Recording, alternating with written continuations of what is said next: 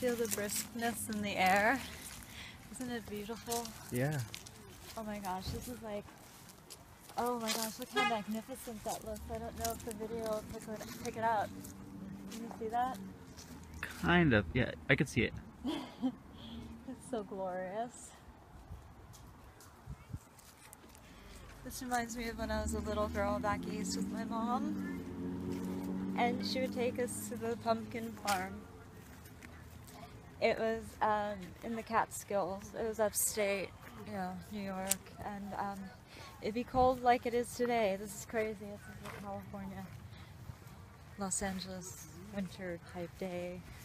And let's go over here.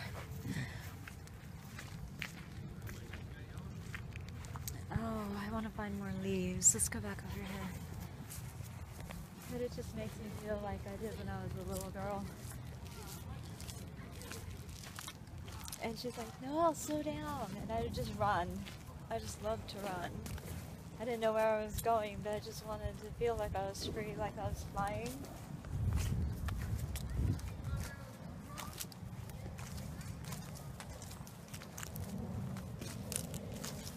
These are just fallen from the tree. You can tell by their color.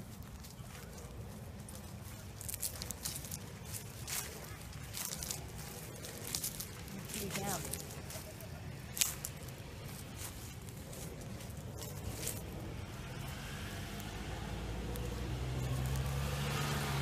They haven't been given enough time to fall from the tree. See, that's it. They should be this beautiful red burgundy color.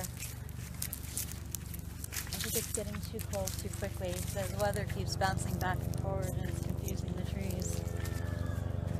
Oh, here's one. This is pretty close. This is beautiful.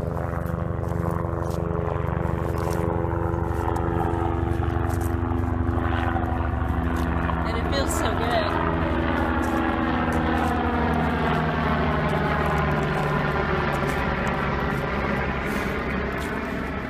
What I find amazing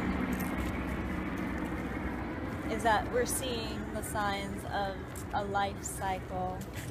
This is the autumn of the life cycle, and it gives back to the earth so then it can nurture it and prepare the soil, so then when spring comes, you know, it keeps the ground warm. And it keeps the seeds warm so that when spring comes, the fruit from the seeds will grow. So now it's one of my favorite times of the year, the autumn, because this is when we can harvest the fruits of our labor.